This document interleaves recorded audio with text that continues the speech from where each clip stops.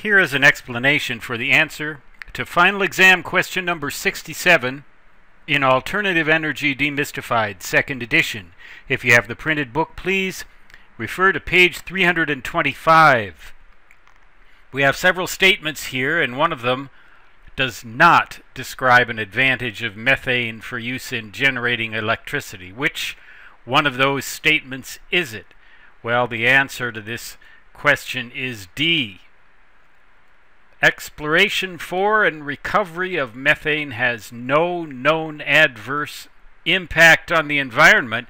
That is patently false to begin with, and it's not an advantage in the sense that the fact that it does have an adverse impact on the environment is a bad thing. We can always argue that any kind of energy generation has its advantages and disadvantages, but this statement here, D, is not an advantage. In fact, it's, as I said, patently false. What about the other statements? Well, they are all basically true statements. Methane is readily available in most cities and towns near the end users of the electricity, so the electric power plant doesn't have to be very far away from the consumers of the electricity. That's always a good thing, because then the transmission lines don't have to be so long. B, methane-fired combined cycle power plants are efficient? Relatively so, yes. More efficient than a lot of other types of ways to get electricity. C, methane-fired power plants might be modified to burn hydrogen someday. Well, yes, if hydrogen ever becomes available in quantity at a reasonable price, we can, in fact, modify a methane-fired power plant. Remember, methane is natural gas. It is a flammable gas. It's a lot like hydrogen in many ways. Not quite as flammable as hydrogen, and it's not as efficient as hydrogen either.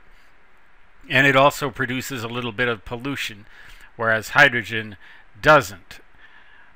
E, an uninterrupted supply of methane can be provided by underground pipelines, reducing the need for energy-consuming trains and trucks to transport the fuel from the refinery to the electric generating plant. That is basically a true statement. Now, the uninterrupted, you might qualify that if there is a massive natural disaster like an earthquake or a wildfire.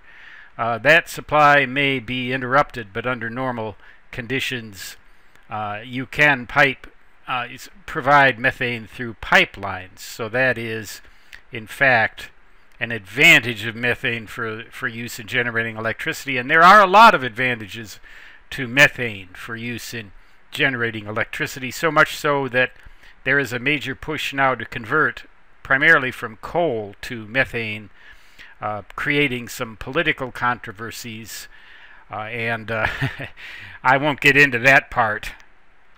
Let's actually look at what a power plant looks like that uses methane in order to generate electricity.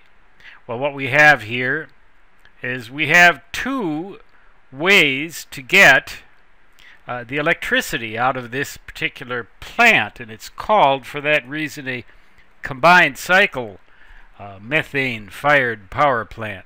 This is a gas turbine right here.